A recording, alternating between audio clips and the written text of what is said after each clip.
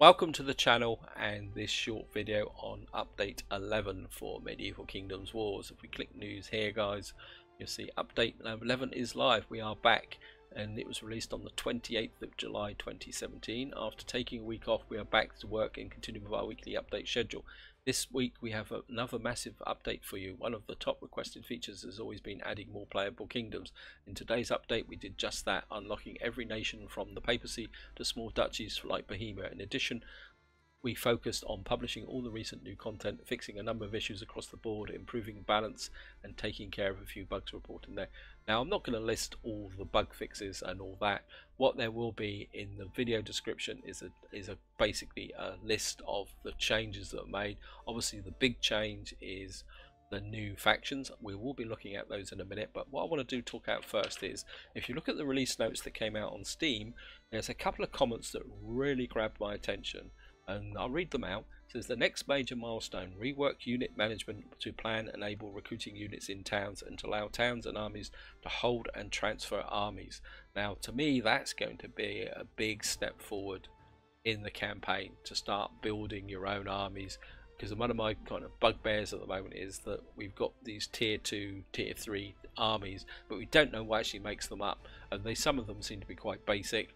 I think the ability to build and manage our own armies will really add an exciting dimension to the campaign. And then it goes on to say, next update we will concentrate on basic diplomacy and the research tree, and that's something I am really looking forward to, guys, is now to start to build that campaign up and develop it. And what I'm going to do now is we're going to have a look at the new factions. I'm going to click on campaign. I've got 3 kingdoms which we'll be looking at in a little bit of detail, because I want to illustrate a few points, especially poor old Portugal. And what you can see here now, we've got 14 new factions, and if we start with, so you've got Ireland, Austria, Aragon, Granada. I'm really looking forward to the Emir of Granada, and I'm hoping that the devs take an opportunity to give us a little bit of unit variety with them. And you've got the Papacy, Portugal, Venetian Republic, Kingdom of Bohemia, Kingdom of England, Scotland, Castile, Burgundy, France, Holy Roman Empire, and I think we're back to Ireland again, are we? Yeah, and the Duchy of Austria, Kingdom of Aragon. Yeah, we're back again now. Now, these different factions have different starting positions. I have tried all 14 and had a look at their starting positions. Things like the Papacy start with a tier 4 city. At the moment, that's either Dover or Orleans. Off the hand, I can't remember which one it goes there. And what I'm going to do is flip back, guys, because I've chosen 4 minor settlements. The Kingdom of Aragon actually starts with 2 settlements, a tier 1 and a tier 2 settlement. Ireland starts with a tier 2 and a tier 3 settlement, and poor old Portugal starts with a tier 1 settlement. And what we're going to do is we're going to go into Aragon, because what I want to kind of show you is the starting position, and maybe, well, I've got, it's not a complaint, guys, it's just going to be my opinion, but I'll wait till we get in to talk about it. Here we are, and what we've actually got is Pamplona, and what you can do is flip through here, but we're going to go to Pamplona first, and you can see here you can upgrade the city straight away. And if I click that, I'm not going to upgrade it, and it says 570 gold. Now if you went to the city, now bear in mind this is a tier 1, this is the basic settlement that you get. And here we are, guys, we're just going to do the cinematic. It should come up, there we are. It will stop. And you can see straight away that this village is probably the best way to describe it. Has no defences whatsoever, and of course you'd have to get your troops out starting now. A little bit of a tip here, guys. See these windmills? If you send your serfs up here, get them cutting wood. I'll just illustrate the point. I think get you cutting wood as well. And you've got no buildings here, and of course the first thing I would build is a barn. Get some food going so we can recruit more serfs. I mean, there's not much point at the moment recruiting extra serfs, because if you close the map and come back they will be gone. So at the moment it's just better to operate. And the second one that you really need to build is an iron camp. That will make sense when I go to the next settlement. I just want to show you guys this point. Now, my point is, if you remember when I clicked it said upgrade. To me, I would like to have an extra conditions associated with those upgrades, that you've actually built the basic buildings, and in the case of when you get to higher tier buildings, you actually build the defences. So there I can see these guys of now delivering to there. So where if you come down here, they would have walked all the way up to here, and you can see we've got the iron camp built now, and got the barn nearly finished. There we are.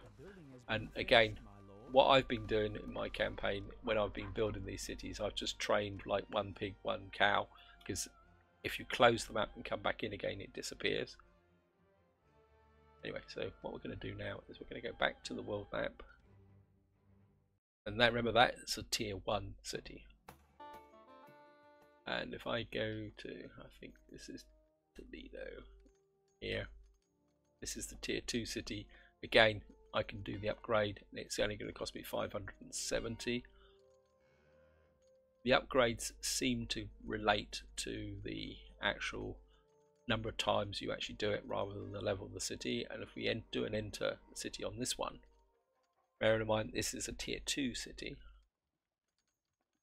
and you come here and you can see straight away I'm not going to build anything because I'm going to be going straight out again after I've illustrated this point, guys. So we've now got this area here, right? And this will build towers if I click on it, but what I want to do now is if I flip straight out, and again we'll come here to Toledo, and this time I am going to upgrade the city for 570 gold. Then we're going to re-enter again. Quick tip, guys, also is when you're starting out the campaign, do not spend your gold on buildings. Build them on the map. Gold is far more important for upgrading cities and recruiting armies than building buildings. Here we are, we're back again, guys, and you can see now you've got the 2 upgrades up and running. And what I'm going to do is, well, we've got plenty of food, so I think what I'm going to do is build an iron camp. And my kind of, what I would like is that I would like to tie the upgrades to the fact that you built the previous building here, not so that you can just upgrade and with not building anything. I think there should be some precondition that you've done some work on your settlement before you actually started. I mean that's very much a personal view, guys. Just get these guys out here, get them working, get the idle ones down here as well, get them collecting. And what I'm going to do now is, the trouble now is I've got to choose the right one. I think that the fort upgrade, or that the Bailey upgrade, I think this is the one I want. If I click here, oh, I've clicked the wrong one. Oh no, I haven't. Sorry, apologies, guys. What you get is these towers. Now this is the upgrade from when you go to a level 2. Remember, I've upgraded this to a level 3. So level 1, after you've upgraded, you have the option to build these towers. Now they're interesting, but I've got a feeling they're just cosmetic. I've built troops and I've tried to put archers in the top of them and nothing seems to happen, so I think this is more of a cosmetic upgrade. And then what I'm going to do now is I should have the wood for this. Yeah. And then now I'm going to show you a little bit of a trick here, guys. See, it started to build. That's the palisade that's going to go round. Now if you actually exit, again, I don't know if this is intentional or whether it's just a feature, but it's a little bit of a dodge if you're impatient, like I can be sometimes. And of course I'm making this video, so. And then if we go back in, if we re-enter the city, and there you are, guys. Hey presto, the whole palisade has been built. Almost like magic. I think it probably works on the fact that once you've initiated the palisade, that when you come out and when you come back in again, game automatically updates the town to the way it should look on there. And of course what we've also got now is our poor old peasants are going to have to walk a long way round to actually do it. So what we'd probably do is send them up there to chop some wood. Swing those axes, fellas. But I just wanted to show you that, guys. I mean, as I say, I mean, at the end of the day, it isn't a major issue, but it just seems to be a little bit of exploit with the game. And what we got here, we got the manor. I think I can't remember where I'm sure I built an iron mine here somewhere. Yeah, an iron camp. And of course, what I would really do first, normally if I was building, I'll do that in the next one, guys. Anyway, that is what I wanted to show you between tier 1 and tier 2. And as I say, if we now flip back out, I think I'd like something in the town to say what city it is and what tier it is. A bit more information about the city stats, but I suppose that may come with time. And as I say, we now got here, yeah, this is now tier 3, and now there seems to be a glass ceiling now, that once you get to a tier 3 you can't seem to go up unless there's going to be any additional conditions. And these now, and what you've actually got is like Zaragoza here. Now one thing I have noticed with Zaragoza is that could this be upgraded to a tier 4? I haven't been able to conquer that. I did have a go and I couldn't do it, but that kind of indicates that footprint that this is a tier 3, which is the same as that, but that map doesn't. So it makes me wonder whether these could be upgraded to a tier 4 and whether a tier 4 could be upgraded to a tier 5. I've done a little bit of flipping round. I mean, see, Toulouse again is a tier 3, but you can see Lyon here is a tier 4. So I don't know whether minor settlements can only be taken up to I mean, if any of you guys know, could be taken up to a tier 3, and then these major settlements can be taken from a 3 to a 4 to a 5. But I haven't been able to conquer one of those to actually confirm that. Now what I'm going to do now is we're going to go back to the main menu, and we're going to have a quick look at the Irish campaign. Yeah, I don't want this video to go on too long, guys, but I thought I want to show you guys 1 or 2 points. Right, before I get into the settlements, we won't be here very long. I just want to show you this, guys. If you watch one of my previous videos, I asked what the anchors are for, and I've actually found out what the anchors actually mean is points on the coastline where your armies can take to the water. I think they've ditched that mechanic they had before where you had to load armies onto a carrack. So if you watch now, guys, it's there, but they will go ashore there and then march around here. Not a problem, guys. I think it's quite amusing actually watching them do it. But so I actually found out what these anchors actually mean. So if you wanted to get from, say, there to there, you'd have to come all the way to Cork to come through here. And as far as I can tell, I've done a bit of experimenting, is you can pass through these ports even if you don't own the cities. Anyway, guys, now here we've got Tam is a tier 3 and we got Limerick is a tier 2. What I'm actually going to do is show you guys what a tier 3 city looks like, or town looks like when you start. So here we are, guys, and basically a tier 3 city when you start,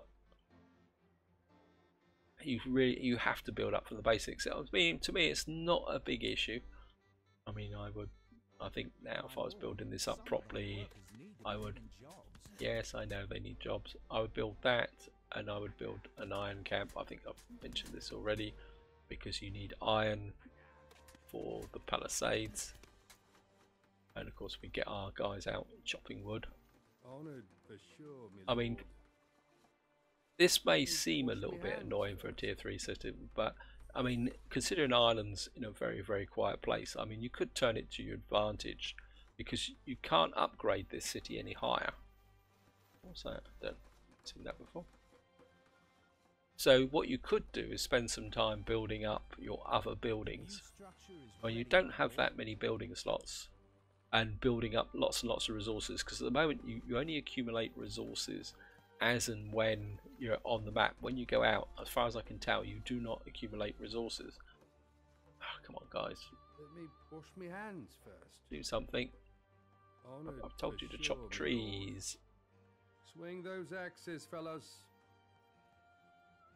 Get Swing in there. those axes, fellows. Yeah, so because obviously when you build the palisade, you've only got the one entrance, and then that restricts the movement of your serfs. So maybe there isn't a constraint. And it also then brings me back to what I was saying about that you should have conditions on the upgrade. You should have built the basic towers and the basic palisade or something like that in order to be able to upgrade. Anyway, I think that's all I want to show you guys here. I mean, I don't really want to draw this out too much. I've probably drawn it out far too much, and as it is.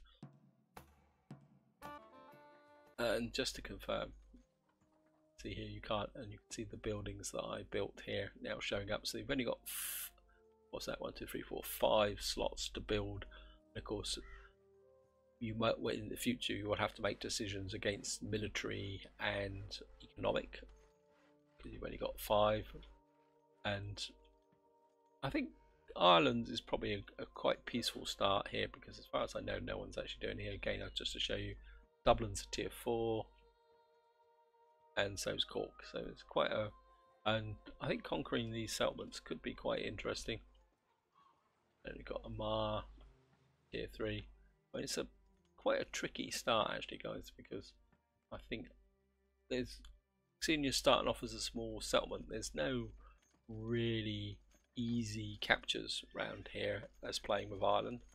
Anyway, what I'm going to do now is one more thing to show you guys, and then that would be the end of the video. Right, so here we are guys, we're back on the campaign map. I'm just going to show you Portugal. Portugal's a little bit unfortunate in their start, and I think there's a bit of an error with their start that may need to be fixed.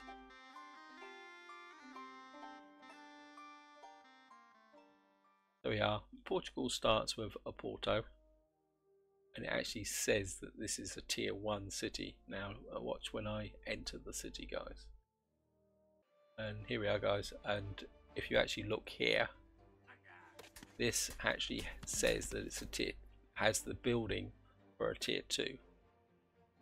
So I've got a feeling that maybe Oporto should be a tier 2 city rather than a tier 1 city, and there's probably been a mistake in the configuration, because if you click that, it says initializing wall construction, but it doesn't seem to do anything, because I think it's a tier 1,